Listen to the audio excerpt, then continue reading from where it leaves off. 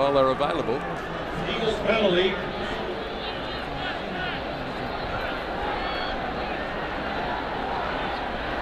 Or they've tapped it. And they're moving it away to the left, and there's an opportunity out wide. A dive for the corner. And Nathan Harris, they're going to have to check this. Well, they've caught the States napping. Well, he certainly crashed into the corner post, Harris, but obviously that isn't deemed to be out, so it's just whether or not he got the ball down before the rest of his body went into touch, and he did. No problem whatsoever. Well, that's great awareness. Player's foot, wasn't it, TJ? Yeah, great awareness. Harris was the man who sensed the opportunity, sensed that the United States players were just automatically expecting the penalty. I think he's going to be given a try here. Yeah, it was very obvious it was Blaine Scully, the right wingers. Referee picked up. Jaco Piper said no advantage, will come back for the penalty. They've got a tap move. This is what you do at training in the weeks. And over the top it goes on, then they cough it up. Oh, take the 22. Oh dear. Oh no, he said lost forward. They lost forward. Oh, that's sensational. There were shades of, was it 1984 Canterbury Bankstown Rugby League, Greg Brenton all over his head, was it? Here we go. Oh, anything is possible with the Barbarians. And that's what you've got to be careful of. You can't turn your back on these guys. They're not here to play gritty rugby. They're here to play spectacular stuff. You catch that, oh. We'll see someone do that in international rugby next year. Por ese título, esa Copa del Seis Naciones. Inglaterra arrasando, poniendo ruedas al pack italiano en la melee cerrada. Iba Ben Janks, se sacó rápidamente ensayo.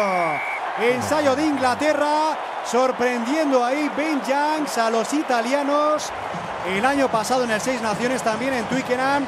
Inglaterra-Gales, aquel día fue Danny Kerr el que aprovechó la regla de los 10 metros, sorprendió a los galeses. Hoy lo acaba de hacer Ben Janks con los italianos. Es que es increíble el despiste de los italianos. ¿Cómo puedes dejar el balón en manos de este jugador sin controlar la posibilidad de que salga jugando rápido, ¿no? Eso es un despiste muy grande de los italianos que han pagado caro. Ensayo de Ben Janks es ya el Webber put it under his hook, has been taken quickly by Cowan. Now West puts the kick ahead into the 22. Racing back McKenzie, those got it covered. De castigo contra Italia por trabajar desde el suelo en ese agrupamiento. Atención ahora, bueno, vaya error. Se ha aprovechado Gales, sacó rápido y el ensayo, el segundo del partido es de Liam Williams. Pues lo que hablamos. Me sabe un poco mal por Italia, ¿no? Sí, porque estaban defendiendo bien, pero bueno, ha aparecido en la posición de zaguero, aunque lleve el 11. Hay que recordar que con la lesión de Halpenny estaba jugando de zaguero. Y es lo que hablábamos, es un jugador con un magnífico contrapié, que además es zurdo.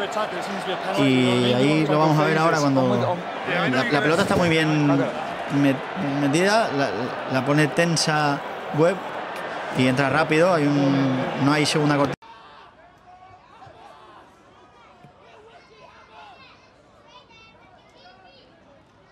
They look again in that midfield. Yonemura trying to keep the rhythm in these Japanese attacks and not allow England time to realign. So turnover again.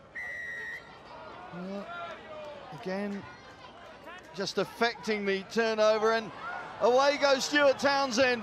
There's nobody at home for Japan, and Townsend pins his ears back and takes another.